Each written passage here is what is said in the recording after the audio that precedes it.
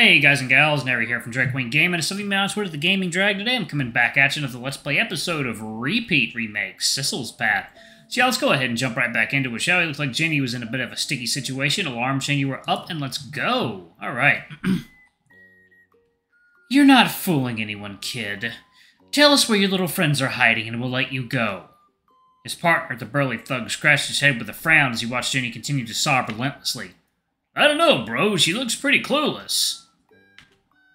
I stand corrected. You are fooling one of us. But not me.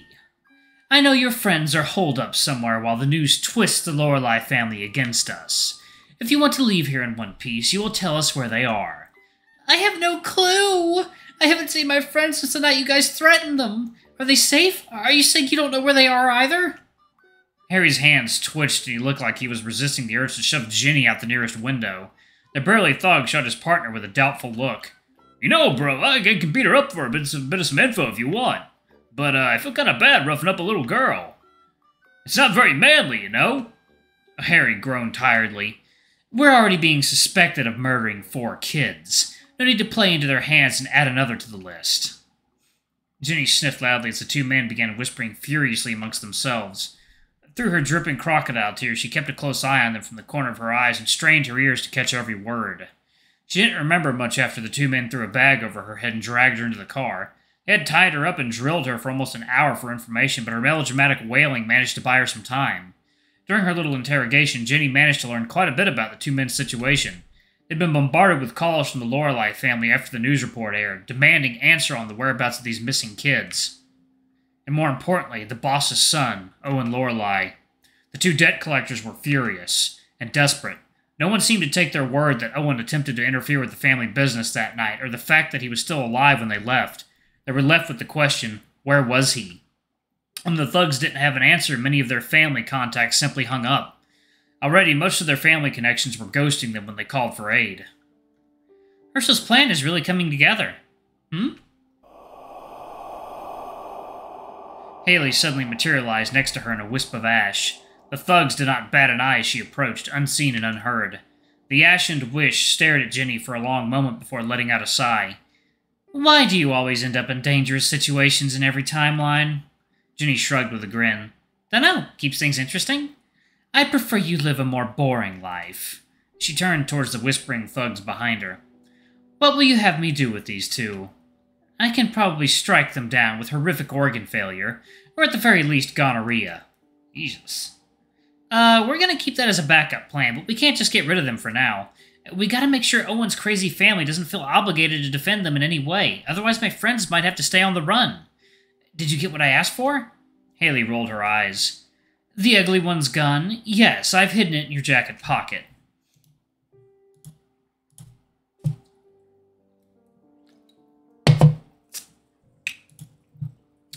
Try not to get noticed, or hurt. If they try anything, I will be forced to defend you. Aw, aren't you sweet? The wish scoffed and disappeared in a wisp of smoke. Jinny straightened up in her seat as the two thugs finished their conversation and returned their attention to her. The shrewd thug glared down at her sniffing face with disdain. You've put us in quite the pickle, young lady. I will have answers, one way or another. Oh no, I'm so sorry! I didn't mean to cause any trouble, I just wanted to find my friends! The burly thug cracked his knuckles as he loomed over Jinny. I hate to do this, kid, but if you don't start coughing up some answers, you're gonna end up with a few broken bones. I don't like the idea of beating up kids, but getting immersed by the family's even worse. Jinny felt the cold chill of Haley's presence hover protectively over her and smiled. What? Are you gonna break my bones? You sure you got it in you? The burly thug frowned with a low grumble. Huh? You think I can't, kid? This ain't a joke. I'm just saying, you don't look that tough. Ha! I could snap you in half with one hand, kid. Says the guy who got beat up by a kid in a Batman cosplay. That seemed to have struck a nerve. The burly thug growled and seized her roughly by the collar of her jacket. Alright, that's it. I'm throwing her into the lake. Excuse me. Would you mind repeating that? The two thugs froze. The two thugs froze, not the two thugs. Jesus. The sound of clacking leather heels echoed through the small apartment as someone gently opened the door. The two thugs exchanged terrified looks before turning around and bowing nervously. Oh, hey there, boss! Oh, Leander, sir, we weren't expecting you so suddenly. Oh. A tall, thin man stepped into the room and fidgeted with his tie. His face was tense with a stressed frown as he cleared his throat loudly. Gentlemen, what in the world is going on here? We did not need another PR nightmare right after very legal seafoods burned to the ground. I'm still fending off the dozens of lawsuits from that place. The shrewd thug coughed and looked up gingerly. We did not mean to cause any trouble, sir. A few nights ago we were running a routine collection job with nothing out of the ordinary. Is that so? How did my son get involved? Well, the person we were collecting on was an acquaintance of your son. Owen tried to interfere and bribe us to leave his baker friend alone, but let us assure you that we shooed him off without incident. Not a hair was missing off that boy's head the last we saw of him. Oleander scratched his chin thoughtfully. Strange. Just now I sent my men to investigate one of your safe houses, and we found a large briefcase containing, and I quote, an irresponsible amount of money. Coincidentally, I also made some inquiries on my son's accounts, and he withdrew that exact amount of cash several nights ago. How would you explain this? The shrewd thug swallowed and stumbled over his words as he struggled to keep his words steady. Well, your son did try to bribe us to spare his friend. And you took it? His bribe? Yes. And now my son and his 4 friends are missing.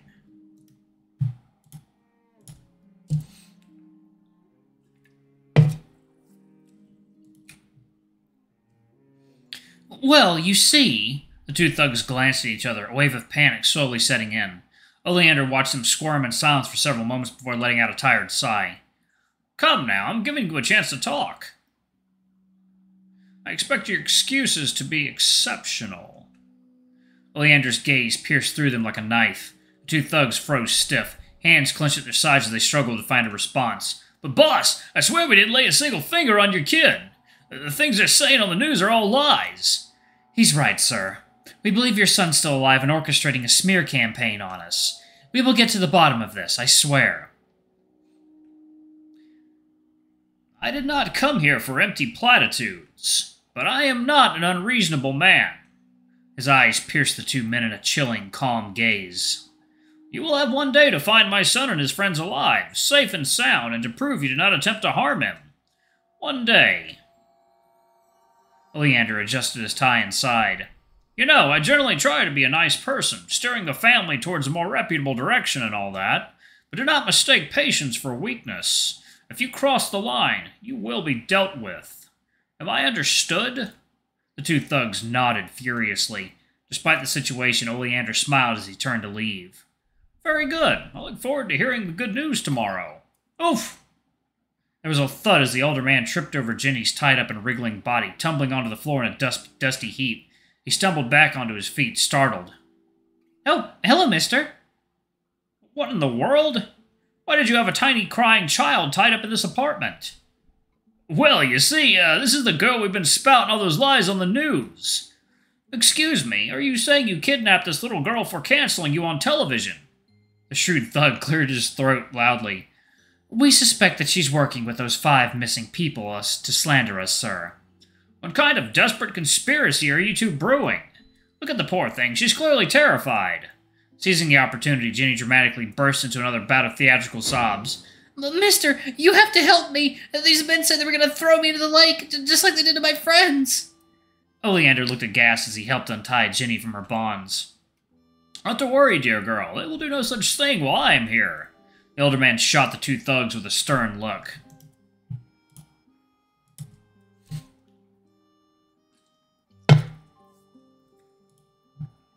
I thought I made it clear to the family that we no longer conduct business that endangers children. But sir, your brother. If you're using my unhinged brother as the crux of your argument, you have truly become desperate. Oleander shook his head warily as he helped Jinny back onto her feet. Come now, young lady, let's get you back home. Are you hurt at all? I think I'm okay. Jinny peered at the older man curiously. So this was Owen's dad. He certainly wasn't what she had imagined. I saw you on the news. You're a very brave soul to speak out against such wrongdoings. I'm so sorry for all that's happened to you. Thanks. As far as kidnappings go, this has been a pretty fun experience. An amused smile stretched across the older man's face as he led Jinny out the door. Oh, to be young. Pardon my tactlessness, but you are friends with my son Owen, yes? It has been an age since I've last seen him, or at all. Is he well? Well, he's extremely missing right now. Oh, I suppose you're right. With some luck, you'll be reunited with the rest of your friends soon. He shot the two thugs one last piercing glare before he pleasantly guided Jinny out of the building. The two thugs stiffened, remaining stone still until their boss was out of earshot. Marv crouched near the window as he watched Oleander and Jinny casually make their way down the street out of their clutches. Bro, we're fucked, aren't we? The shrewd thug gnawed on his lips frantically, his gaze trained on Jinny's retreating back. Perhaps, but I think I may have found a way out. Oh boy. I stuck my head out of the window of Morse's dingy car as it slowly patrolled the quiet streets. There was no one around in this little suburban neighborhood, save for the occasional pigeon pecking into precision manicured lawns. Are you sure Jinny's around here? This place looks dead. This was the last location pinged by her phone before she disappeared. Keep an eye out. She has to be nearby. In the front passenger seat, Herschel grumbled under his breath as he anxiously pulled at the edge of his shirt. Poor kid must be terrified. I should have never involved you lot in this. You're a real wellspring of optimism, Herschel. Come on, boss. Regretting things outside your control isn't going to help us find her. Relax. They're unlikely to harm her. They've been suspected of kidnapping 4.5 kids. They probably don't want to add a confirmed 5th to their crimes. I'm more worried they'll squeeze her for information about the rest of us. Wait, who's the half-kid in this equation? Morse shot him an unimpressed look. Anyway, let's focus on searching for Jinny. She's a tough kid, but we can't expect her to wiggle her way out of every spot of trouble. Hey guys, what are you doing here?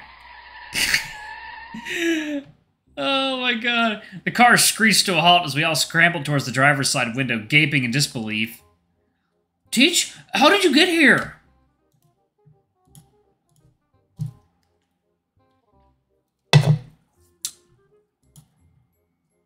She peeked into the car with a smug grin. Well, you see, I got kidnapped for real and was held hostage in an empty apartment nearby while those debt collectors tried to extort information out of me. Tried, at least. Thankfully, Owen's dad showed up and gave them a stern talking to. He even offered me a ride home. I was gonna accept, but then I saw you guys creeping down the street, so I figured I'd come with you instead. Jinny squinted. Morse, what are you wearing? It's 90 degrees out. Aren't you sweltering in that? Yes, get in the car. Cecil immediately pulled Jinny to a suffocating hug as she tried to squeeze into the back seats with the two of us. It's good to have you back safe and sound. Heh. Ooh, I'm glad to be back. It sounds like I missed a lot of action. So, have you guys been holding up at Morse's place? This whole... God, frickin' hiccups. So, have you guys been holding up at Morse's place this whole time? Dreadfully boring. Oh god, hiccups. I think you got the more genuine kidnapping experience out of all of us. Morse cleared his throat loudly from the driver's seat. You mentioned that you met the head of the Lorelei family. Oh, yeah, he's Owen's dad, isn't he? Turns out he's a really nice guy. He told off those two thugs for kidnapping me and apologized for the inconvenience and all that. He looked a little stressed, though. Oh! Jinny's eyes suddenly lit up as she dug furiously through her jacket pockets. I stole this gun off of that thug with the stupid hat. This has got to be useful for your whole plan, right? Morse took the sleek black pistol from Jinny, his hawk-like eyes tracing over the metallic surface with a small smile. He almost looked impressed. Not bad. Not bad at all, Jinny. Let's get you all back to the Robin's Nest. I want to hear every detail of what you heard while you were with the Lorelei's.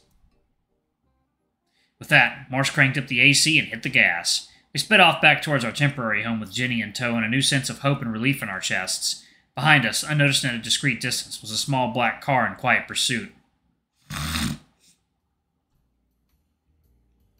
Alright, y'all, I'm gonna go ahead and pause it right there. Thank y'all so much for watching. Don't forget to like, comment, subscribe, ring that notification bell, and check out our Patreon if you can. It always helps. Before I go, I'm going to give a quick shout out to our lovely bronze tier patrons. Thank you all for all you do for the channel. We greatly appreciate your support. Thank you to our silver tier patron, Cade Silvermoon. Thank you for going a bit above and beyond. It's greatly appreciated. Thank you to our gold tier patron, Teresm Guy. You're awesome. We love you. Thank you for subbing to Ultimate Tier. Anyway, if y'all want to get your names in the credits, get access to all of our not safe for work content as little as $5. Alrighty, I love you all, and I'll see y'all in the next video. Bye-bye.